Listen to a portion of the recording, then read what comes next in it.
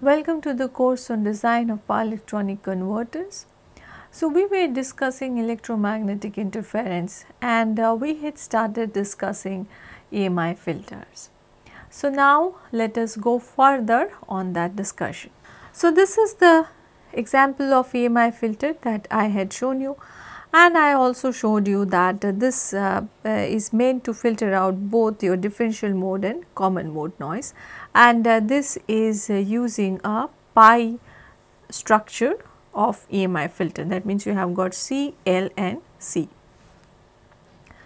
So, now let us see if we have to understand the different terms of choosing an EMI filter, how do we look into it. So, if we draw this block diagram where you have this EMI filter here in between, and then on one side is the listen, which is your line impedance stabilization network used to measure your common mode emissions, and on the other side we have the power electronic converter, and on this side is the supply, which is the supply which is going to first enter, and the job of the listen will be that it does not let any noise from the supply to enter over here, and also any noise from this side to go to the supply side, and so in between the measurement of the conducted emissions can be done. So, now if we see this filter, when you look at it as a two-port network, it will have an output impedance, and it also has an input impedance. The input impedance that is observed here when you stand on this side, and over here when you look from here, what is the output impedance of the filter that you see. Now, this converter is the source of the interference. Now, so we can model this from the perspective of your source of EMI and analysis of EMI. So, here you have this voltage source V source. This power electronic converter can be replaced like a voltage source, and the source, the impedance that the noise observed, that is your Z source. So, now do not confuse it with your normal voltage supply that is placed here. We want to do a modeling, or you can say that we want to make an equivalent circuit where we want to analyze that the filter, how effective it is going to be for the common mode and differential mode noise. So, for that we are modeling here this converter as a source of those common mode and differential mode noise. So, this V source is your common mode voltage and differential mode voltages, the noise voltages. And then what is the impedance that these noise that they observe because of the converter, that is your Z source. So, this is the noise source impedance. And then in between we have the filter, which is supposed to attenuate these noise, and then further on this side this listen can be looked upon like a load. So, it is like the filter load impedance Z load, and this is going to be something known to you because we know that these are terminated for your 50 ohm resistances. So, based on it, if we want to choose the filter topology, last lecture I had shown you different types of filter topologies, like you can just use a C, you can just use an L, or you can use a pi network or a T network or a gamma network. Now, which is the filter network that you should be choosing? So, based on this diagram, you can understand that. So, what you can see is that this is a filter. We do not want the noise to travel from this side to this side, to this load side. So, that means we want mismatching of the impedances. This impedance of the source and the impedance that this filter provides and whatever could be the load side impedance. So, that we want to do a mismatch. Now, here a listen is kept, and you can say that you would use 50 ohm as the load resistance, but when you practically use the converter, you will not have the listen, you will have the converter, and then that is going to be connected to a source. And so, there will be some impedance observed by this power electronic converter in the EMI filter because of the source. The source impedance, this source impedance means whatever is the source, I should rather use the word voltage supply here, or it need not be always voltage supply. Whatever is being used here in between your as a connection to the EMI filter and the power electronic converter, that impedance, whose impedance will be the load impedance. So, then again we want a mismatch between this load impedance and the EMI filter's impedance. So, if there is mismatch, that means the noise will not be able to propagate from the converter to this to the supply side. So, accordingly, from that perspective, if we again look into the different types of filters, then what we see is that, let us say your converter, the way it provides impedance to the source, to the noise sources, is high impedance. So, it is a high source of high impedance, and on the load side also you have high impedance. So, then in between we want something which at high frequencies provide low impedances, and so then we know that a capacitor can do that. And if we have the opposite, if the source side is low impedance and your load side is also low impedance, then we want something in between which gives high impedance for high frequencies, and that will be inductor. So, now just L and C cannot do efficient filtering of your common mode and differential mode noise. Most of the time you may be using a pi network or a T network for your filter. So, then here what we observe is that if you want to use the other ones, that is your gamma type of filters, then if we have high impedance on the source side, so then and a low impedance on the load side, so towards the load side you can put the L inductor, and towards the source side you can put the C, because C will provide low impedance at high frequencies and L will provide high impedance at high frequencies. So, then you will have the mismatch. So, like that you can choose the C and L filter topology. And for the opposite case, when you have this low impedance on the source, so you put a L towards the source, and you have a high impedance on the load, so put a C towards the load. And you know that if you just have two elements L and C, you will have the the impedance will decrease by 40 dB per decade. Okay, for L or C it will be your rising or falling by your 20 dB per decade, but for your LC type you will have 40 dB per decade as this as the change in the impedance with respect to frequency. Then if we use this pi filter and the T filter, which are the ones which are very commonly used for your EMI filters.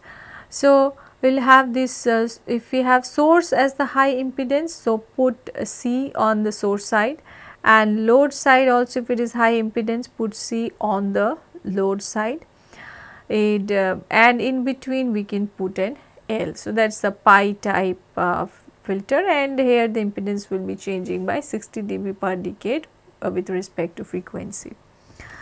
And again, if source is low impedance and load is low impedance, you can use T type, where inductors will be on both sides, and in between we can use a capacitor. So, this gives you the first idea that how you can choose the filter type, what type of, whether you want a LC or a CL or a pi or a T, what is the type of filter that could be used for your converter.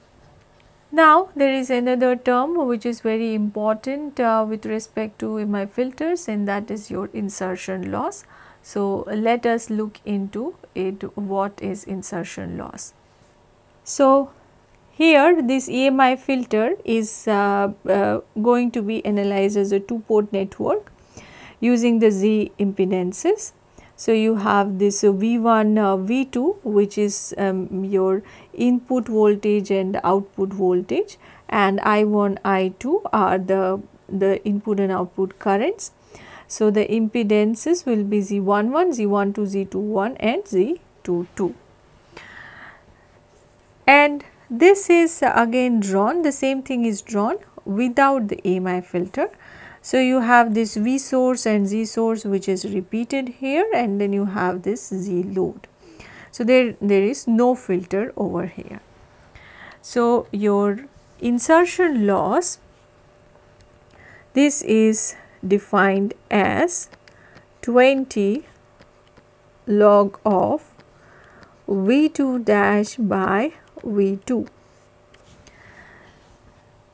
So, as we see, V2 dash is the voltage across this load when there was no filter, and V2 is the voltage across the load when the filter is put.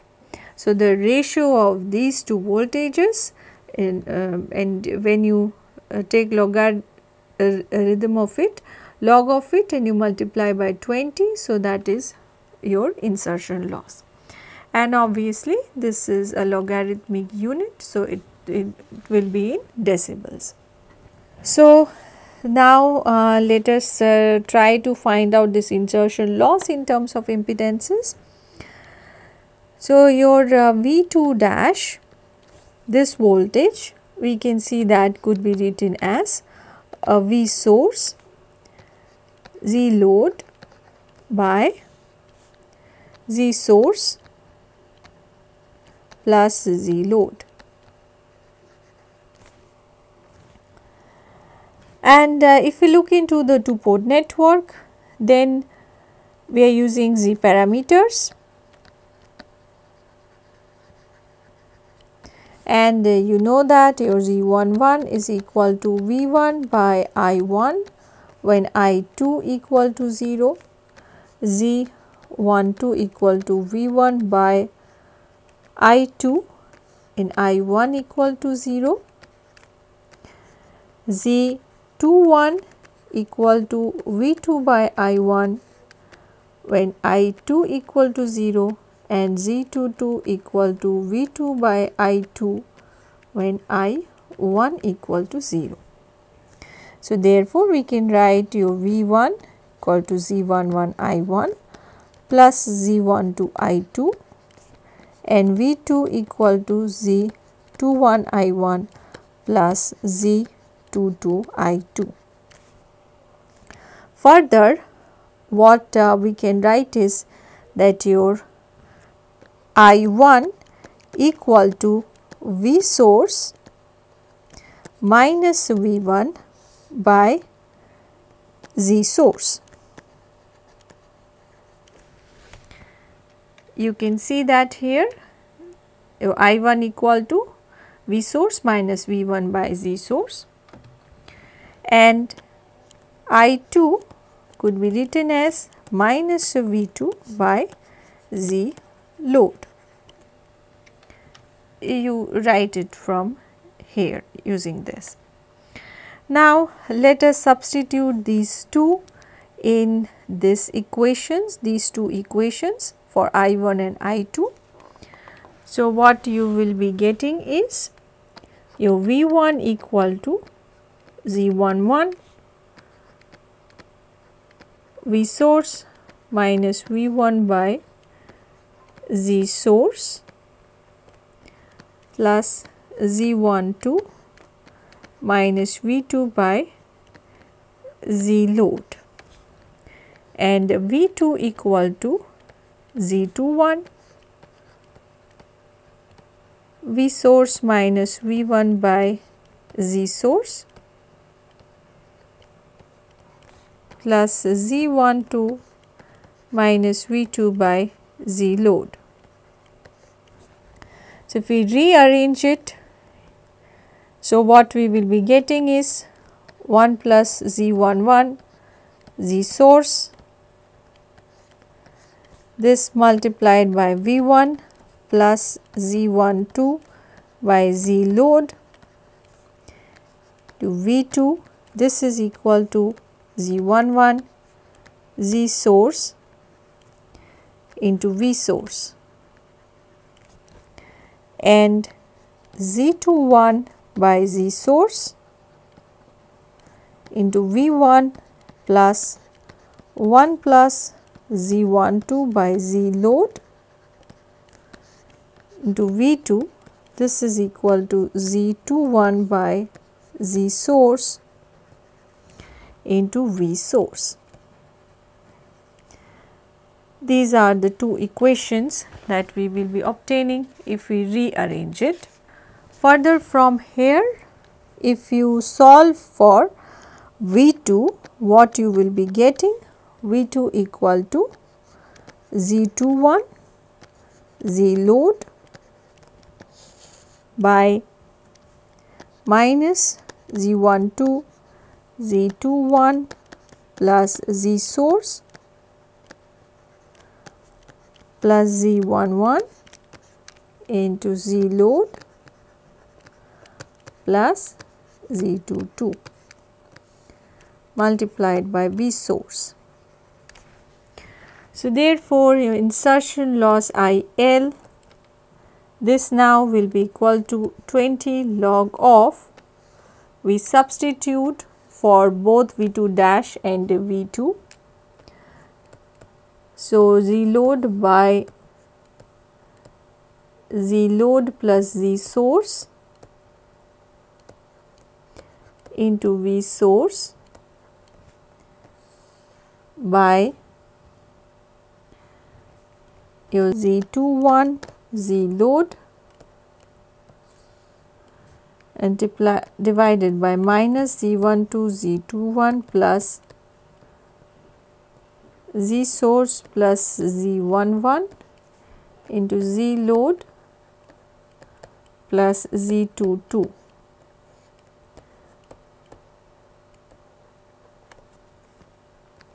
So, therefore, from this what you obtain your insertion loss as equal to, in terms of the impedances, it will be 20 log of Z source plus Z11 into Z load plus Z22 minus of Z12 into Z21 by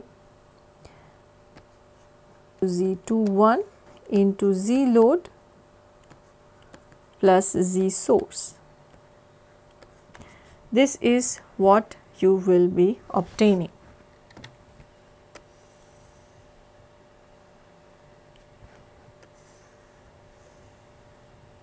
So, using this equation, you can obtain the insertion loss that will be there for the filter that you had chosen for filtering the noise, the common mode and differential mode noise for the power electronic converter. So, now what you see is that you should have an idea of the Z source and Z load, when usually these keep on changing in power electronic converters, it is not fixed, and so that is where the challenge comes up in your choosing EMI filters for power electronic converters.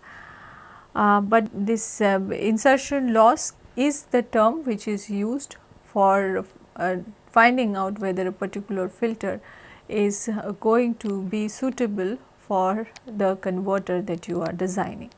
Now, there are different manufacturers of EMI filters. One is, of course, you can design it on your own. You can buy common mode chokes, X and Y capacitors, you can decide their values, and then you can put it on the board, on the power electronic converter board that you are designing yourself. So, that is one way. That also is done by many designers of power electronic converters. and at the same time there are manufacturers of EMI filters also. So, these type of EMI filters, off the shelf EMI filters that you can buy from the manufacturers, and they make some standard values. I mean they design values which can be suited for many applications, or rather for a range of applications. So, here you see that this is a single phase EMI filter, and this is actually a 3-phase EMI filter, and this is also another EMI filter that is designed. So, these have all these LC, common mode chokes, and your damping resistors, damping capacitors, all that will be inside them. You just have to get it and insert it with your converter to meet the EMC standards, and then you can decide that if the particular EMI filter is not working for you, you can buy another one, and you can check with that if that one works for your particular converter. And those manufacturers, they also provide these kind of graphs. So, these are attenuation diagram, or what you can call as the insertion loss diagram. So, you can see that the decibels of the insertion loss or the attenuation is provided, and the frequency is also provided. So, using it you can see that what is the attenuation that will be provided, attenuation of the insertion loss. These are many times used interchangeably. Insertion loss, also what it means is that basically how much is the loss that is happening for that frequency, and the greater it is happening, so that means better way it will be filtering out those particular frequency components. So, and attenuation is also same thing, means how much you are attenuating a particular signal. So, more the attenuation of a particular frequency, that means better is the filtering for that frequency.